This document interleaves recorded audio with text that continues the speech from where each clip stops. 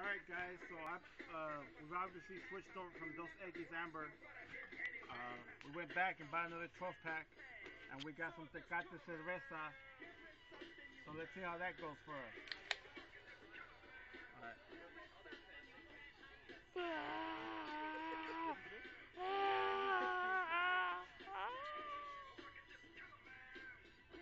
Alright.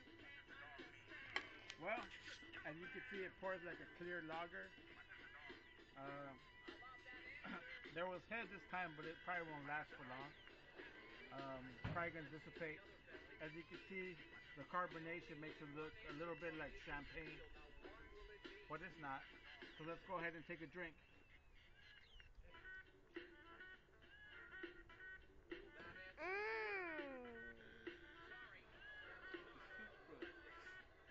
Yeah, it's a big difference from Dos Equis Amber.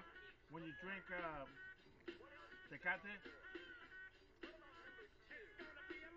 you can taste the alcohol, you can taste the malt, you can taste, well, you really can't taste much. It's real, as opposed to Tecate, who has a little body, and then you go to Tecate, has very little body. The aroma, you can barely smell it. It basically it smells like flavored water. But let's take another drink here.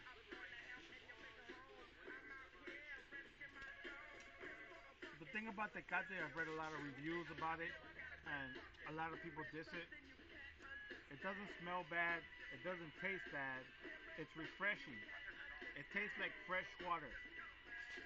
Obviously, there's some alcohol in it, but it just tastes fresh, and it goes good with any food that you're considering. For our part, we're having carne asada, we're having cucumbers, we're having tortillas, we're having salsa, and it goes well with that. So,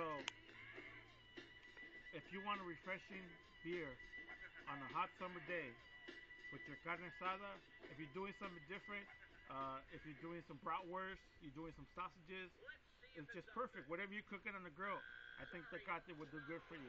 Now, if you're looking for a beer that has flavor, if you're just drinking the beer by itself, then obviously Tecate is not where you want to go.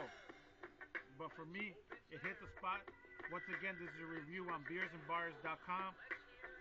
And I thank you for watching. If you haven't done so already, have a great beer.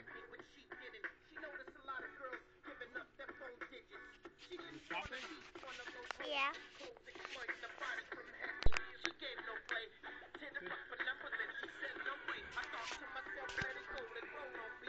You're still recording.